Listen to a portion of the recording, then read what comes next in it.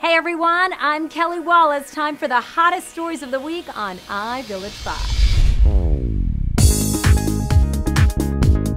5. Number 1, tell all. John Edwards' mistress says she was not his first affair and calls the late Elizabeth Edwards a witch on wheels. And she says she loves Edwards. What a way to show it. Rielle, we won't be buying this.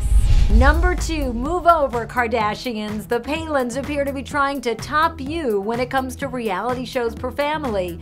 There was Sarah, then Bristol, now Daddy's in the act with what's been described as a military version of Dancing with the Stars. Could Willow, Piper, or Trigg be next? Number 3, at it again. You knew it was just a matter of time before Alec Baldwin blew his top. This time the target was allegedly a photographer. While Alec took to Twitter to explain his side of the story, we just want to say anger management training. Think about it.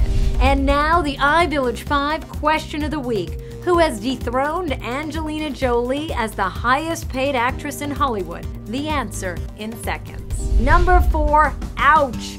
Dead on arrival? Artificial intelligence? It's a shame there's not more subtlety. Just some of the less than stellar reviews of Aaron Sorkin's new HBO show, The Newsroom, debuting Sunday.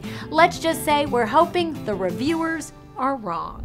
Number 5, gorgeous. What a way to end. Vanessa Minnillo asked her 70,000 Twitter followers to show off their baby bumps and then shared hers in a photo taken by her husband, Nick Lachey, which just makes some of us wish we were pregnant again.